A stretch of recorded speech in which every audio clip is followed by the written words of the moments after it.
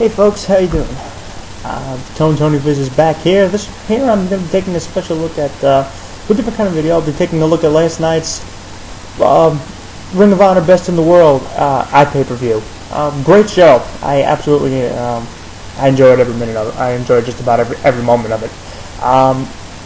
Before I get into it, I'm going to say, because Ring of Honor has been, the last few pay-per-views been having the technical issues and whatnot.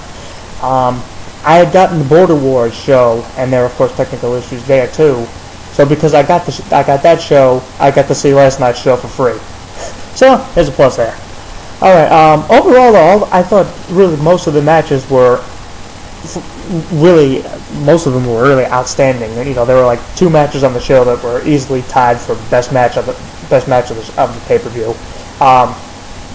So we'll get onto it now. It started out, Kevin Kelly, Nigel McGuinness just running down the card, I guess, and then first match was Briscoes versus Truth Martini's Guardians of Truth. So the Briscoes come out, except for the match. Then Truth Martini comes out and he introduces the mystery opponents. He says, "Oh, these guys are so feared, they're so blah blah blah." He can't mention their names, and then he brings out the Guardians of Truth, and it's 2 guys all in black with these masks on, and they look like the Executioners. Later on, actually, on PW Insider, I read that it was the Headbangers. But no one, I don't think anyone could tell it actually was the Headbangers because the fans in the Hammerstein Ballroom were chanting, "Who are you?" But this match was all right. I mean, the Briscoes got the win. For some reason, I don't know what happened, but the ropes were loose here, and it really the match was a little off because of it. I think it was whatever it was that holds the ropes together. I think it might have broken.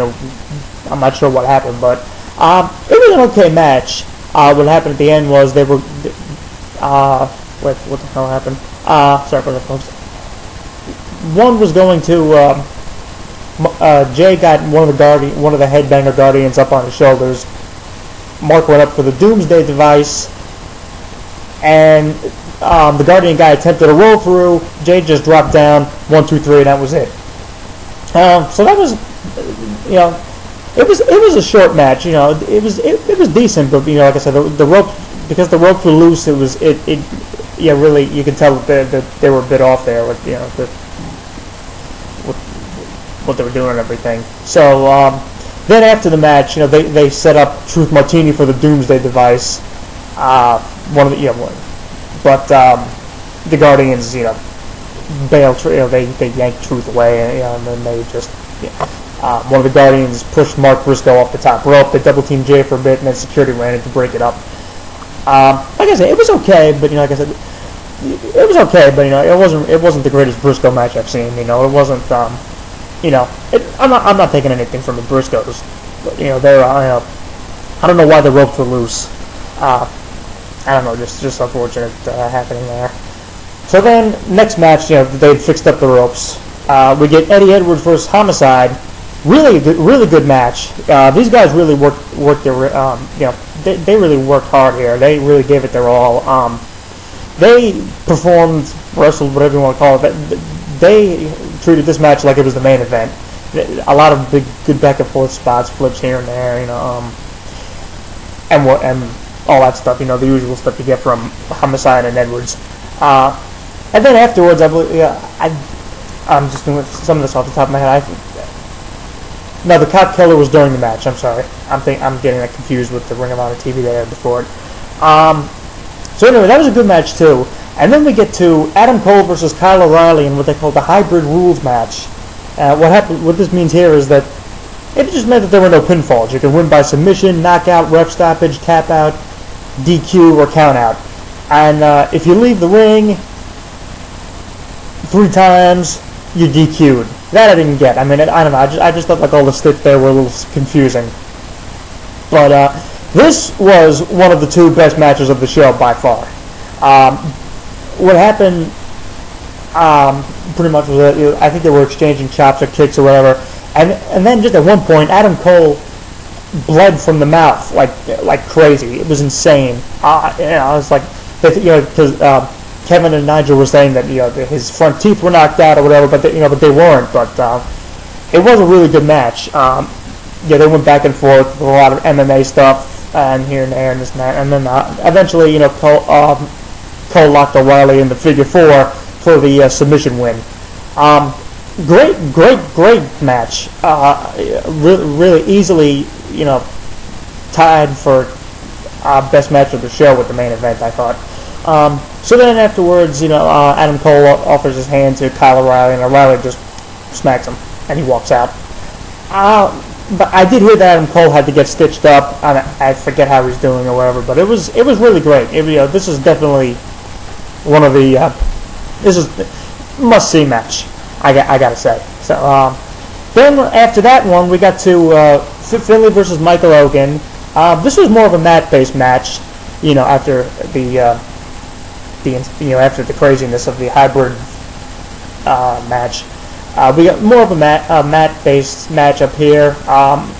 Elgin got the pin, I think, after the usual powerbomb that he does to win the matches. But Finlay this was a good match too. Finlay looked good. He's 53 years old and he's still in really good shape, I think. And Elgin is really good. The guy's really got all the makings of a breakout star. The guy is really awesome.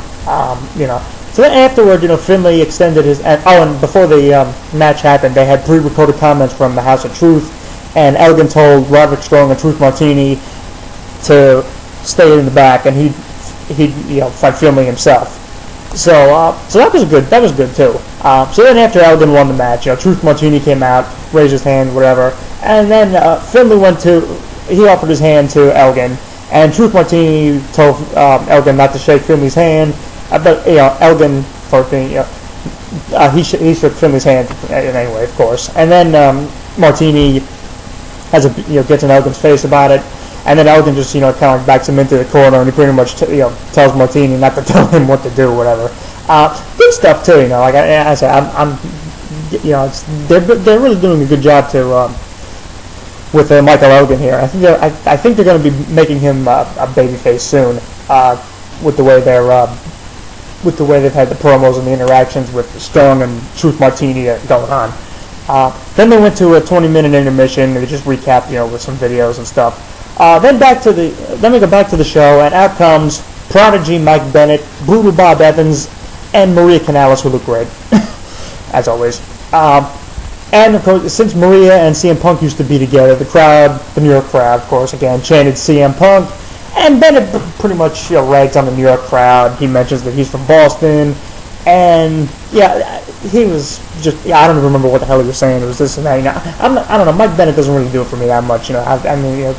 I'm not taking anything from his in-ring ability, but I just find his character to be kind of, I don't know. He's good at playing the arrogant jackass, but he's I don't know. It just doesn't work for me. I don't know. So then, of course, he and Maria make out in the ring again, which we've seen God knows how often before.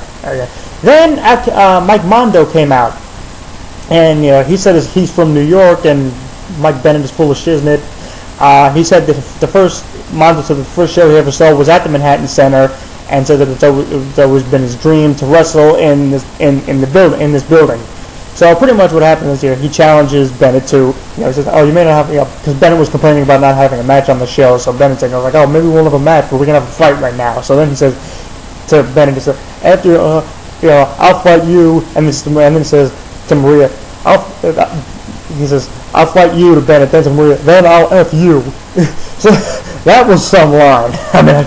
So then they did some back and forth stuff. Eventually, I know Mondo did a dive on off the apron onto Brutal Bob, and then the match we apparently had an impromptu match. It was actually a solid match. Mondo got the inside cradle for the 3 count. As I said, match was solid, and the crowd really popped for Mondo, especially with him making all the the New York references. Good match there. Then we get to the 3-way for the TV title. Roderick Strong defending against Tommaso Ciampa and Jay Lethal, who's one of my favorite guys in the business today right now. What had happened was they're doing some kind of thing where the House of Truth, Truth Martini and Prince Nana and R.D. Evans in the embassy or whatever, or like teaming up or whatever. I don't know what the hell they're doing, but what happened here was Ciampa was going to go for Project Ciampa on Roderick Strong. Prince Nana comes in the ring like he was running from someone. I don't even remember if he was. But then he came in and he just like tripped Ciampa. He toppled over Tommaso Ciampa. Then Strong fell on top of him and he hooked the legs and he got the 3 count. So Ciampa was eliminated. And then right after that, Lethal went for the springboard on Truth, I guess to go for lethal injection. But Truth Martini hit Lethal in the back with the Book of Truth, which he went for a swing on. He went to swing at with to Lethal earlier with the and Lethal got out of the way. But here, it was a lot of good back and forth stuff happened here. Like I said, right after Ciampa got eliminated, Lethal went for the springboard. Truth Martini hit him in the back with the Book of Truth, and then Roderick Strong, I think, hit a suplex, like a vertical suplex into a backbreaker, and got the 3 count. A good match. It was a really good match, and of course Ciampa was really upset, at Nana for costing him the match again. I don't know if it looks like they'll be turning him face 2, and he'll be breaking away from the embassy or whatever. It looks like the House of Truth and the embassy are going to be a team. I don't know what they're doing, but me, I'm a big Jay Lethal fan. I was hoping to put the title back on him, but it was still a really good match, So then we get to the tag titles. All Night Express, Kenny King and Red Titus challenging the ROH tag champs. Shelton Benjamin, Charlie Haas, wrestling's greatest tag team. And the stick was here that if Benjamin and Haas got DQ'd, they'd lose the belts. So what happened was there was a lot of good stuff here in the match. At one point, Kenny King did the babyface and peril bit before getting a hot tag to Red Titus. And then at one point in there, I think the referee back was turned or whatever, Kenny King tossed a chair into Shelton Benjamin to make it look like he was going to use it. But he didn't use, of course he didn't use it. The ref saw him holding it, and I thought, oh God, no, don't end it with the DQ. This is going to be so lame. Then I think the ref back was turned again. And then Red DDT'd Shelton on the chair. Got a near fall there. That was really good. I thought that was going to be the end of the match, but it wasn't. And then toward the end, Red Titus was busted open when I forget if it was Haas Benjamin or whoever. One of them bashed Red Titus in the head with the belt, and then he was bleeding. He was busted open. He was getting the crap beat out of him for a while, trying to get the tag and everything. Haas and Benjamin were double teaming him, and then they went for the finish their double team maneuver called they were going to go for the leap of faith. Where Charlie Haas has him on the ropes, and then Sheldon would flip over and land on Red's back. But before that could happen, Kenny King springboard dove onto Shelton Benjamin, getting him out of the way.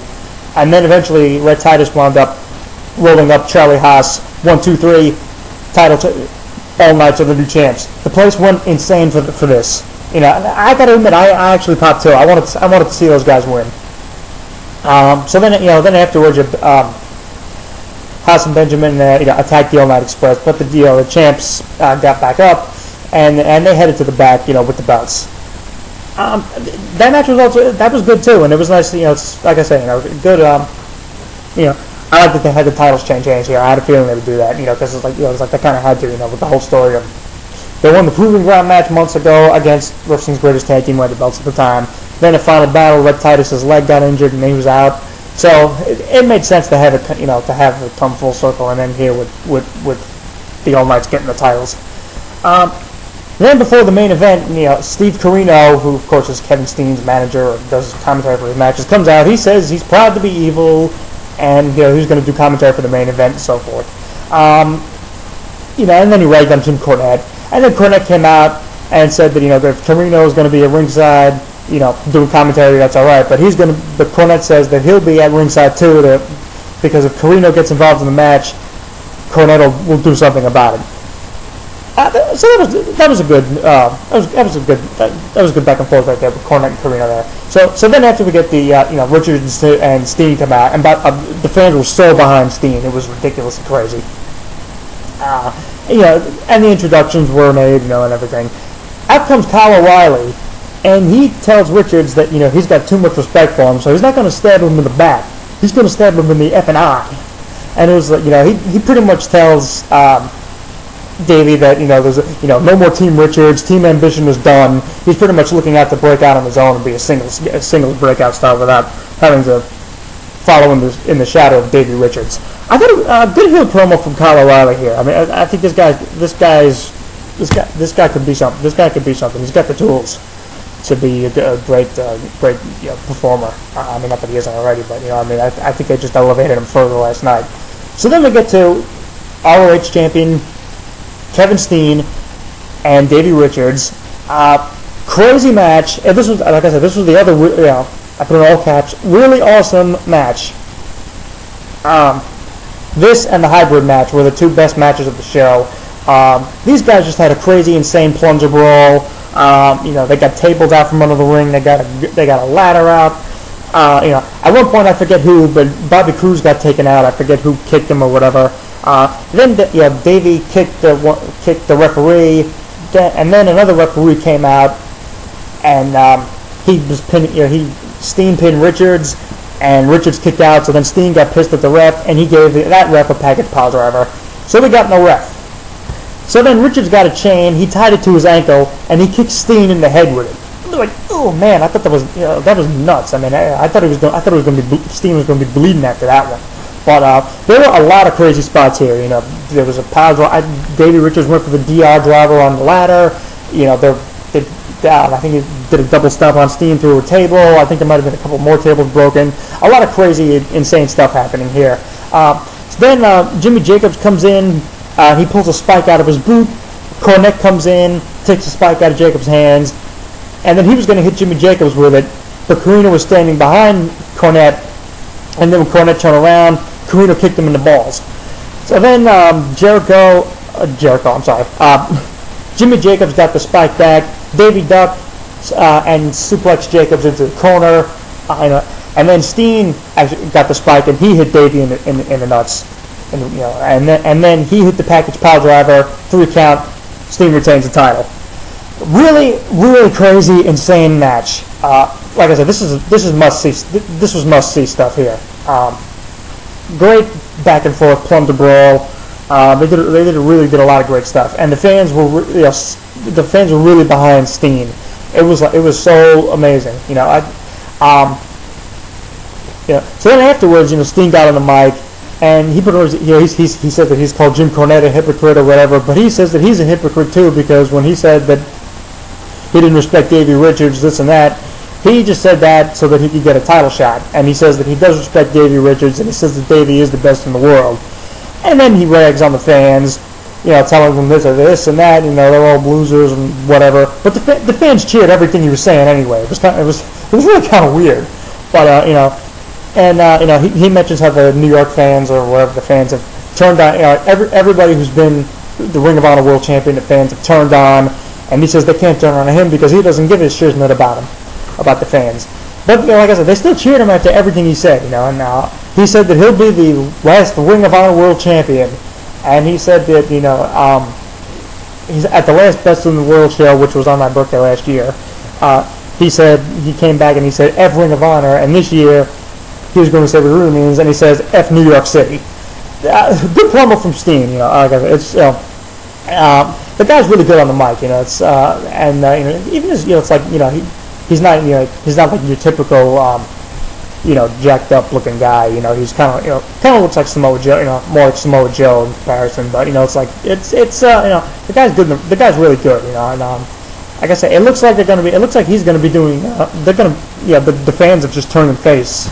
So he's going to be a baby face just because they're cheering him. It's like he'll keep the heel character and whatever, but it looks like the fans are going to cheer him no matter what. And and it looks like Davey Richards might actually be turning heel. Just about kicking the ref and all that kind of stuff. So as I was watching this, it felt like back in WrestleMania 13 when they did the Bret Hart Steve Austin double turn. I kind of feel like that's what they were setting up for here, and we'll see if that's what they do. And if they do, I could actually see this working just as well as that did. So yeah, overall, this was a great show, well worth checking out. And like I said, all the matches were really enjoyable. The opener was, like I said, was off because the ropes were loose. Edwards Homicide, great match. Cole O'Reilly, one of the 2 best matches of the night. Finley Elgin, great, great wrestling match. The two Mikes, Mondo and Bennett, it was alright. It was solid. They had Mondo get the 3 count. It was alright. Maybe one of the weaker parts I thought of the show. Then you had the tag title match was awesome. TV title, and Steen and Richards the world title. Great stuff.